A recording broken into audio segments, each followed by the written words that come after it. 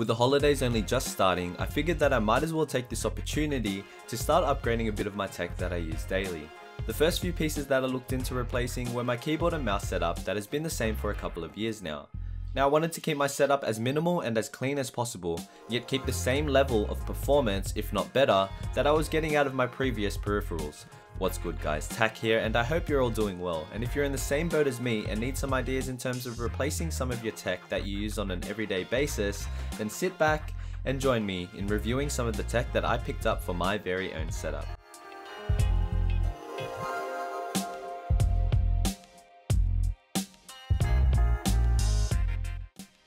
This is my new go-to, the all-popular POK3R mechanical keyboard by VORTEX. Now this model has a small difference comparing to the original POK3R keyboard, this being that this one comes with a set of LEDs behind each keycap, but more on that later. I picked up the POK3R from mechanicalkeyboards.com and it set me back just under $140 US, excluding shipping, but all up including shipping and after conversion rates applied, I paid roughly just over 200 Australian.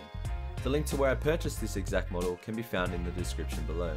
Now the POK3R is available in either a black keys and case combo or a white keys and case combo, and VORTEX offers a variety of different Cherry MX switches and LEDs, and it's always good to know that this keyboard may be used with either both Windows and Mac setups. Now inside the box you get the keyboard itself, and the supplied detachable USB cable that is more than 1 meter long, so it should be adequate for a variety of cable management setups. Note that the cable is thick plastic and does not come in a braided form. However, because it is detachable, you are free to replace the cable with a braided one if you choose to do so. But I find that the supplied cable is good enough for me and gets the job done. This is also a great feature in terms of portability. With the cable being detachable, it saves you from wrapping the cable around the keyboard. And in the sad event of a broken one, you can simply get a new one, and you'll be just fine. Whereas with other keyboards that have the cable fixed or attached, well, that may be a bit of a problem. Now I've linked a few choices for aftermarket cables that you may be interested in that will definitely be better than the one VORTEX supplies. The POK3R does not come with a manual, but it can be found online in a PDF form that I have supplied for you guys down in the description below. Another thing to note is that VORTEX no longer includes the Keycap Puller that could be found with the previous models, but again, I've also included a few choices down below just in case you are looking to replace the keyboard's keycaps or are looking to clean it up a bit or want access to the switches below.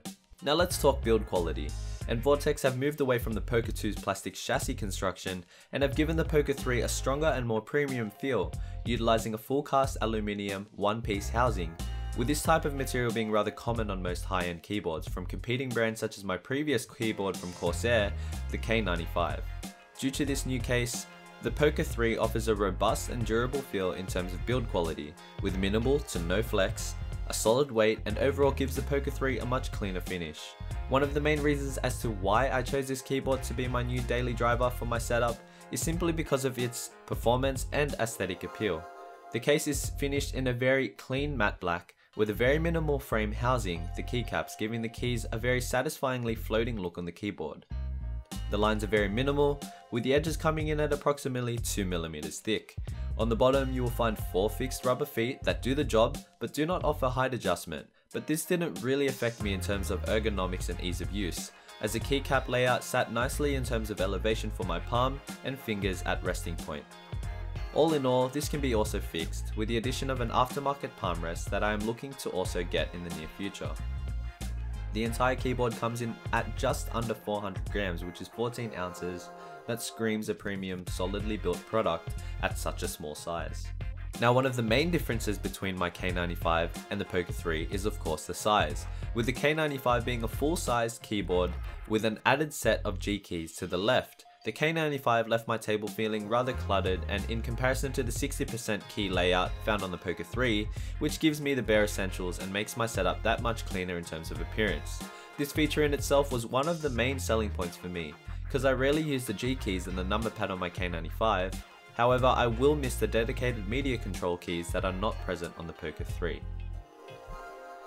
Now moving on to the switches and keycaps, the VORTEX offers the well-known Germanly engineered Cherry MX key switches, and in this model that I have, I opted for the Cherry MX Clears, which have the tactile but non-clicky mechanical feel, which are very similar to the ever so popular Cherry MX Browns. The clears are a stiffer version of the browns, with a tactile bump and weighting of 65 centinewtons of actuation force, moving from the gaming style linear switch of the Cherry MX Reds, found in my K95 that needed only a mere 45 centinewtons of actuation force with no tactile feedback. The clears were a big change, but after a few weeks of regular use, the change was rather pleasant, with the Reds often resulting in mispresses and accidental keystrokes during heated matches. The clears on the Poker 3 offered me a more noted keystroke that I could clearly register with my on-screen action. The clears offer more of a cushion feel when typing as well, which is also a lot better in my opinion compared to the Reds when typing up documents or for just general keyboard use. Now what's also good to know is that VORTEX have opted to use Cherry MX stabilizers, allowing for easier removal of keycaps instead of the wire style stabilizers, which tend to be a little bit more tricky to work with. Now the keycaps found on this model of the Poker 3 are unfortunately laser etched ABS style keycaps, and this was rather a letdown for me. However, they are solidly built and are very hard to remove using a proper keycap puller, thanks to the clear switches, but I was hoping for them to be double shot PBT keycaps because on my K95, another reason for replacing it was in fact the keys, especially on the most used ones in terms of gaming, which were the WASD keys and the number keys, where they were showing some considerable signs of wear and tear, with the D key on my K95 being rather unreadable. Now to some this may not be a big deal, but to me, I like to keep my setup visually appealing and clean, and with laser etched ABS keycaps, it won't be long until it happens to my keys found on the Poker. With that being said, however, I managed to order a set of VORTEX Backlit double shot PBT style keycaps off Massdrop, and I'm hoping to replace these stock keys that I have as soon as I receive them, which will ultimately fix this issue of my keys fading away after extended use. Now the backlight feature is the main difference between the original Poker 3 model and the one that I have right now. This keyboard features a full set of white LEDs on board the VORTEX labelled PCB layer. The white backplate housing the switches allows the LEDs to give off a brighter light, helping the keycaps to become significantly brighter. The always on LED mode has 7 layers of brightness, and other modes include programmable lighting for individual set keys, a reactive touch mode, and you can even of course set them off as well. The modes can be alternated holding the function and pressing the X key, with the C and V keys adjusting brightness. Overall, the LEDs are a nice touch and something I've grown accustomed to, so this option was definitely worth waiting for, as I really would have missed the lighting on the keyboard. White goes with my setup and is more of a neutral colour that goes with a lot of other colour options of other peripherals. I believe in the near future, the Poker keyboards will catch up with the times and offer a full RGB LED keyboard option, which is rather common in all the high-end performance keyboards from other brands such as Razer and Corsair. Now moving on to the last important feature of the Poker 3, the keyboard layout is composed of 61 keys, which is the respective size of a 60% keyboard. The switches are rated for over 50 million operations, featuring N-key rollover, and are hardware programmable with macro capabilities, which means the keys are somewhat programmable to certain functions, and this relates to the dip switches that are found on the base of the keyboard. Now every key is capable of executing 32 keystrokes thanks to this feature, and in addition to this, the Poker 3 comes with multiple layers that come pre-programmed, including QWERTY Dvorak and Colmac, which can be set using the first 2 available dip switches.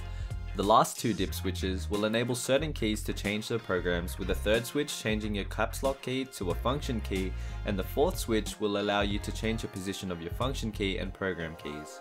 Moving back to the key layout, due to the 60% keyboard size, certain functions and keys have been double assigned to a single keycap.